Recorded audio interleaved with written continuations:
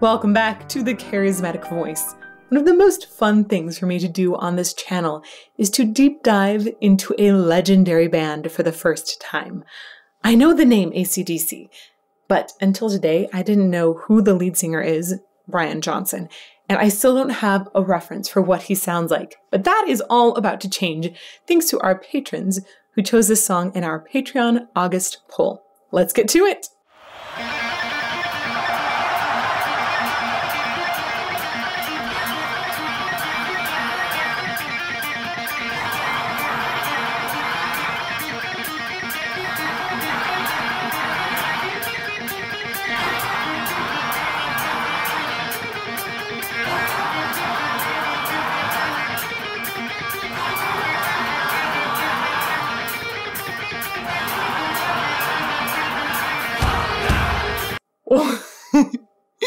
This is such a cool start. This is such a cool start. I'm loving this guitar riff that developed into something more. It almost sounds like Bach to me, honestly, with a lot of the quicker movements, like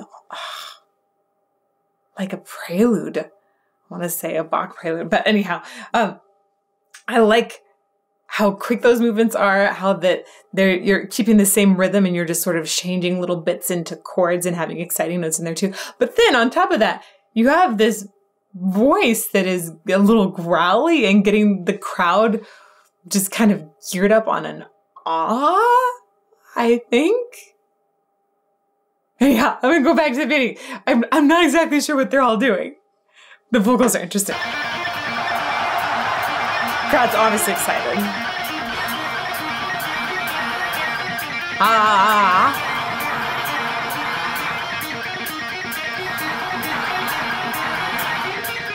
Definitely has a lot of growl on that sound as well. Kind of, right? You have some distortion that's being added somewhere upper in the upper vocal tract area. And then there is a little bit of true pitch in there that's leading that line. But it almost sounds like just like a groan more than anything else.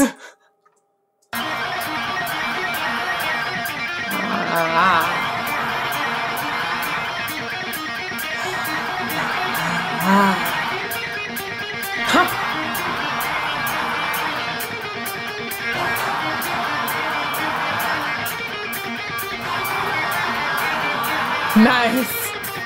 Nice.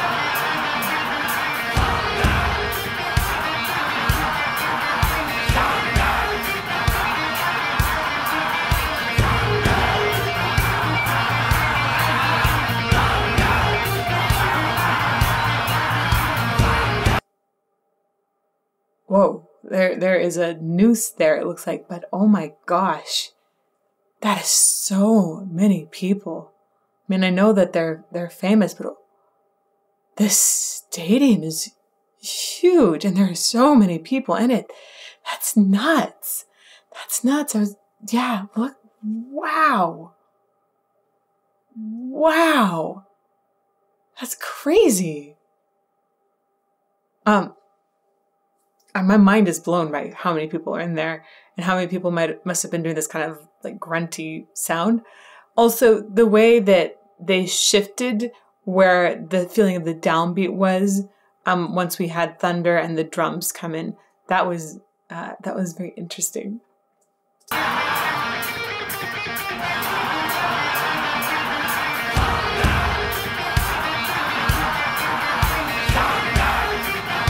I'll try and show you where I felt like the downbeat was before that moment. Let me see if I can go back further to get it. Bum, 3, 4, 1, 2.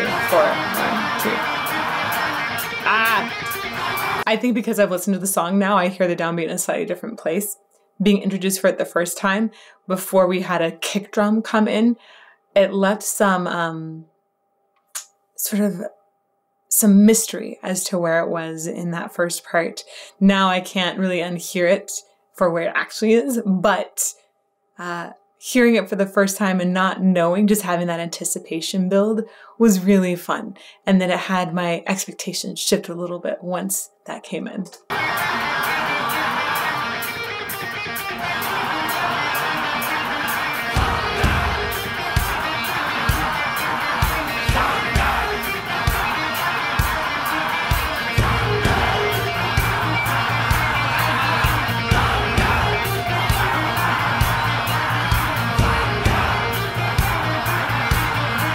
Anticipation!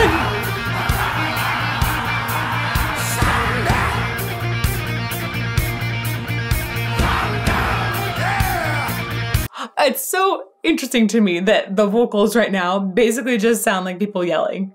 Like there's a little bit of a line that was in this grunty kind of thing. We have some pitch in there. It's like a little bit of a hook, but it's really relying quite a bit on distortion in the sound. And Thunder has mostly just been yelled with a lot of grit too. So I'm curious when we get a vocal melody what that's going to sound like. So much grit.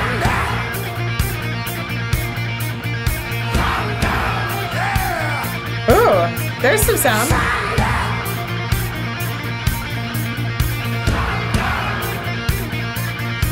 I was caught in the middle of a railroad track. Got around, and I knew there was no turning back. My mind raced, and I thought, what could I do? Then I knew there was no help from you.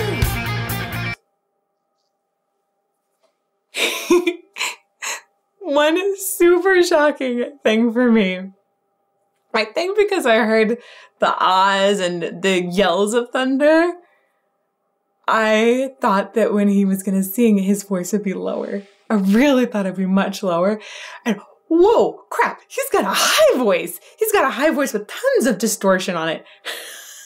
It's like, what? So much higher than I expected. Also, I think the band's been playing and performing for an extremely long time. And I have to say his high is sounding pretty healthy still, even like with the distortion. He must be doing it the right way because it sounds like it's in pretty good condition. I'm going to go back. I was just so shocked by how high it was. Like that. I heard that. Yeah. And I thought, okay, this is going to be like a beefy, like, growly, deeper male voice. No, it's high.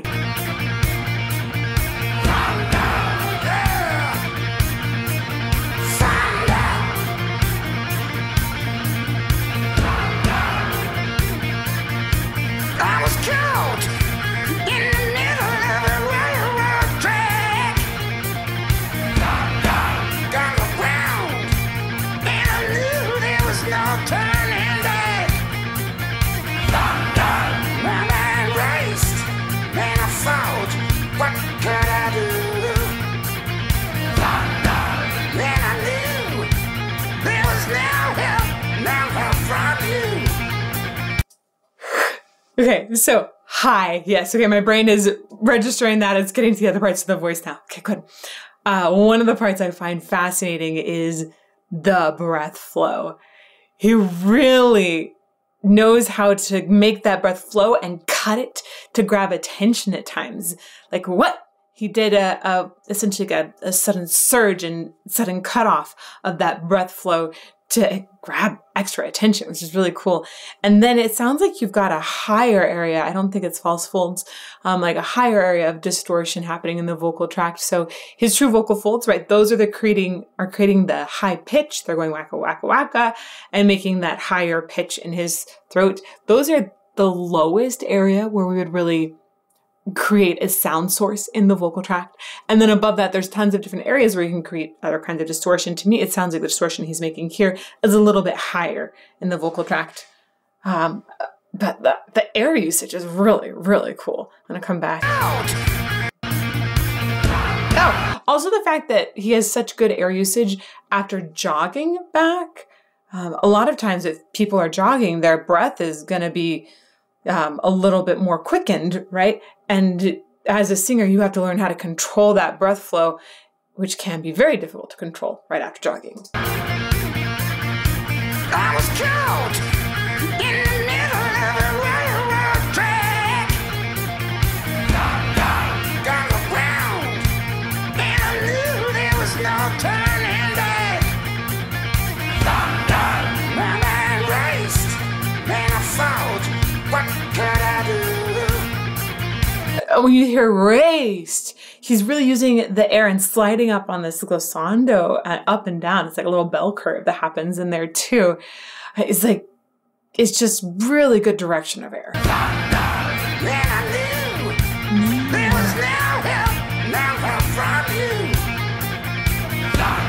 Sound of the drums beating in my heart, like the thunder of guns, yeah, tear me apart. Too big, Thunderstruck. Oh, that was cool. I really love the way they gave that anticipation and drop right there. Tear me apart.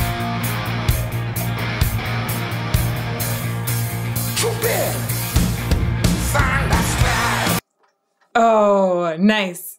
Oh, there's a suspension that happens, and I like the way you can almost hear him breathe in at that moment as everybody else is breathing in, waiting for that moment, right, when it's going to drop. The crowd is so excited here. Man, what a charged audience in concert this must have been. These guys are incredible performers. Wow. Wow. Okay, back. I knew there was no help from you.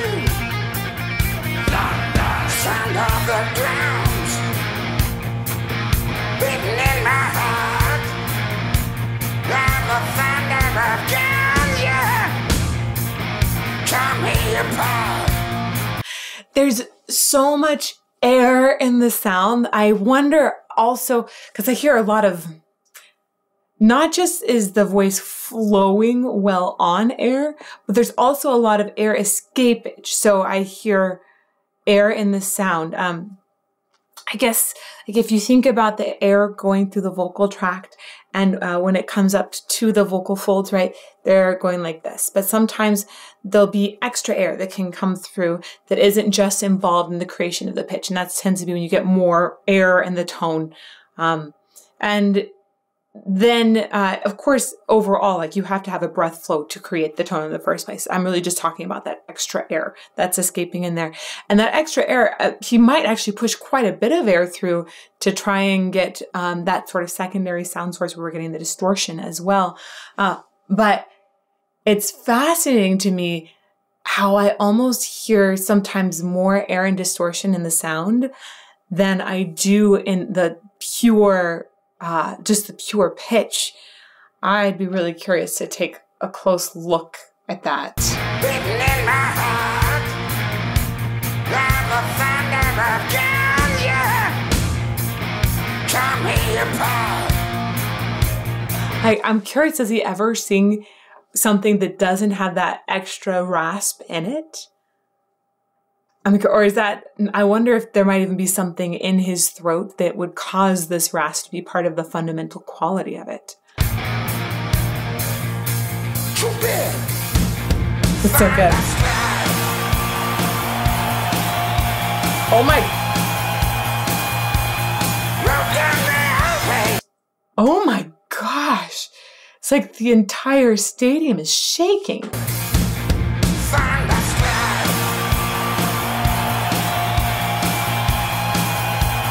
Oh my gosh. Broke the limit, we hit the time. And we went through to Texas. Yeah, Texas, and we had some fun. He sings high with so much distortion, and it doesn't have much loft in the sound too. It's really far forward at the same time as having the rasp, which I feel like also hangs out a little bit back. At the time, and we went through to Texas. Yeah, Texas, and we had some fun. Ah, it's right here in placement. Some girls, some dancers that gave a good time. It's interesting. It even sounds like he doesn't open his mouth a ton in the way that I'm hearing the sound come out. I hear a lot more focus in this area. Not much behind the eyes, not much dome or loft in there. We had some fun, and we met some girls, some dancers that gave a good time.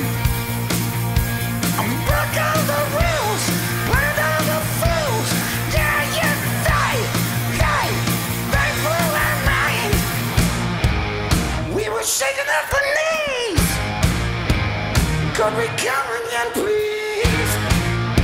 Yeah, the way that his sound almost seems to lack body in that upper register sometimes. For a little bit, I thought, I wonder if he's mixing in some sort of falsetto. Is he doing this? No, I think this is all like very head voicey. He can sing high. He can sing high. And even though it sounds like he's got lots of aggressiveness behind his sound, I don't think that he's engaging a really thick mechanism within the vocal tract. He might at sometimes, but when he's singing up in these higher parts, I think he's keeping it rather thin in the vocal mechanism, which gives us that high, probably easier to sustain as well kind of sound. If he was singing with a really thick vocal mechanism the whole time, oh man, I'd be concerned about blowing a voice, and his voice sounds like it's super healthy. I know. I think a lot of you just were like, wait a second, did you say his voice sounds healthy? And yeah, it sounds healthy, even though I hear tons of rasp, tons of distortion in the sound. He's got great breath support. And I don't think he's making the distortion in an unhealthy way. Plus, singing like this for this many years, like you have to figure something out, or you just can't sustain it. Break all the rules, let all the fools, yeah, you they blew our minds. We were shaking at the knees. Could we come again, please? Yeah, them ladies were too kind. Too bad. Thunderstruck. Oh, I love the anticipation they build by dropping out sound. It's so cool. It's just using silence in a really, really clever way. Get at the knees. Could we come again, please? Yeah, them ladies were too kind. Too bad. Thunderstruck. Oh, good for farmers. Thunderstruck. Come on. Thunderstruck. Thunderstruck. Come on. He also has such a unique sound. I feel like this is a sonic staple sound.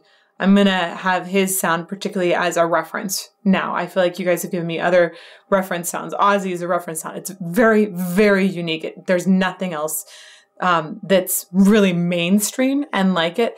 His sound, for me, this is going to be a corner sound now that I think, okay, this person, they have a sound that other people have probably come afterwards and tried to imitate. I think that if his sound emerged in lots of settings, it would be discouraged. And I'm happy that instead you have somebody who's just embraced that sound and run with it and loved the uniqueness of it. Thunderstruck. Come on. Thunderstruck. Thunderstruck. Come on.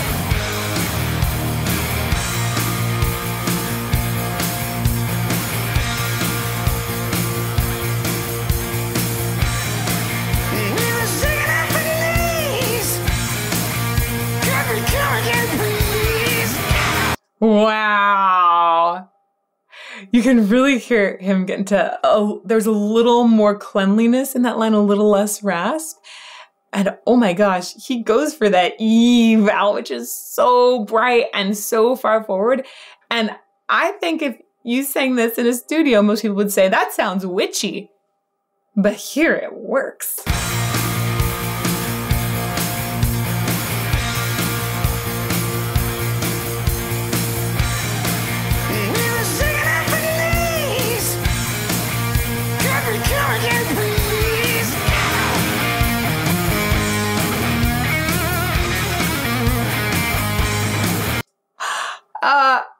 I think this lead guitar, I think his name is Angus, right? I think it's one of the brothers that originally started the band.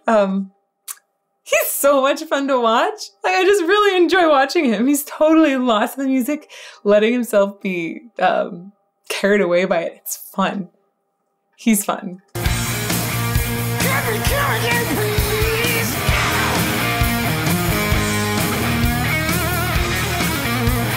Wait, that move. I feel like I've seen people imitate that move when doing rock and roll stuff before. I wonder if that's something that's like a signature thing from him that came from them. I don't know. Let me know in comments and live chat, please. I'm really curious about that.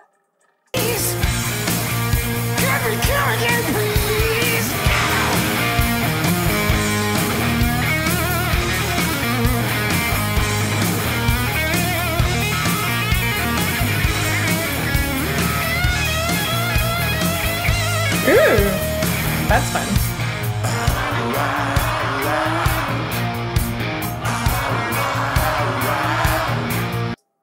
He sings low sometimes. Actually, that's kind of mid-low. I think his voice is stronger up high though, which is not surprising to me because that's like often voices get stronger as they go higher.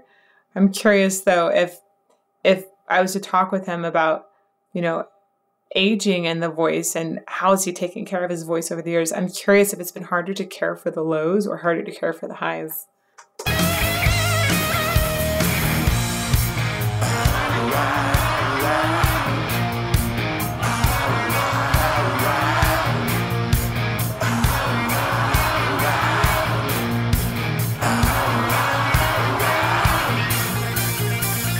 Ooh, yay!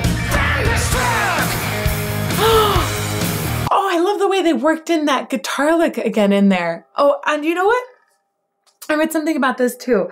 I think I'd read that Angus came up with parts of the song because he was in a plane that got struck by lightning. Terrifying.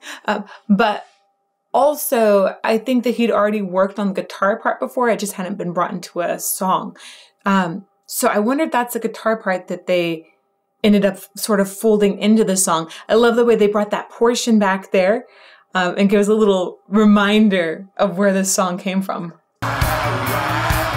Also cool crowd involvement.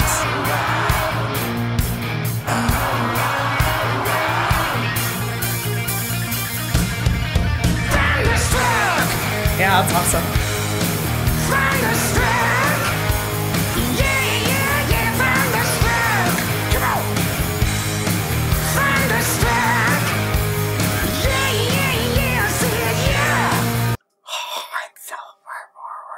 Yeah.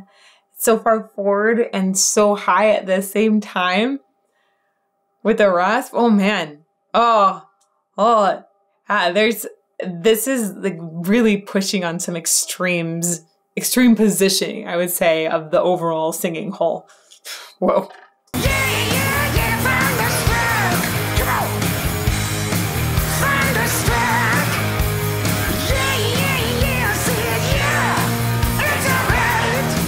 Wow. I love the way that this audience is also very varied. acdc has been around for a very long time, but they have such a big appeal to all kinds of different generations. And I know that because of all of the different ages I see in the audience. I didn't know that, again, before today.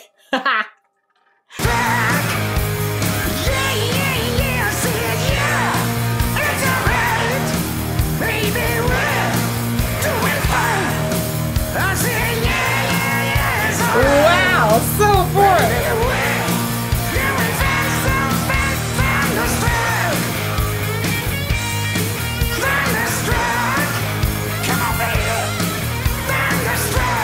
Oh, even in the way he speaks up there, like, it's just got so much distortion on it.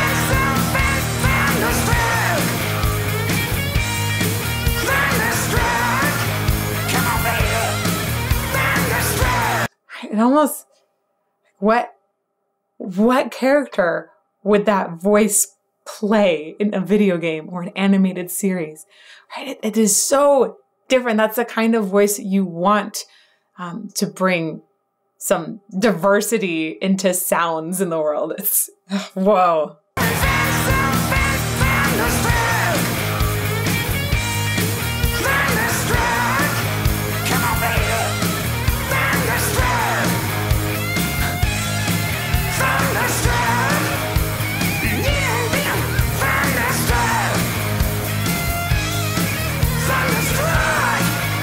You know, I will say this hasn't had a huge pitch variation in the song, right? This is all about that style and the delivery and his incredible, unique tone quality.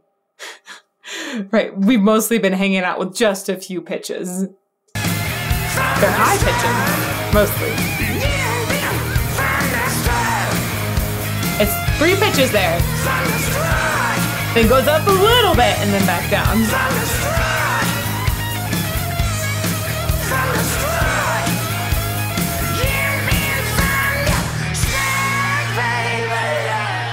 Wow. Oh!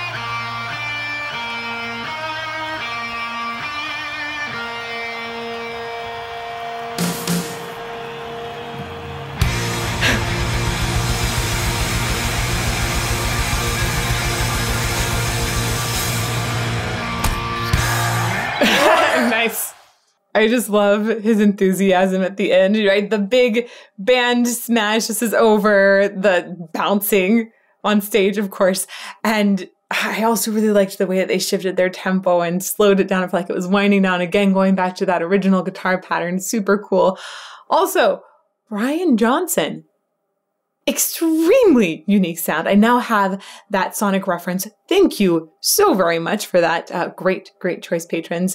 If you would like to see that first time when I've listened to other rock and roll bands, so you really get what those first impressions can be like, I've got a playlist for you over here. Otherwise, may you fall more in love with music every day.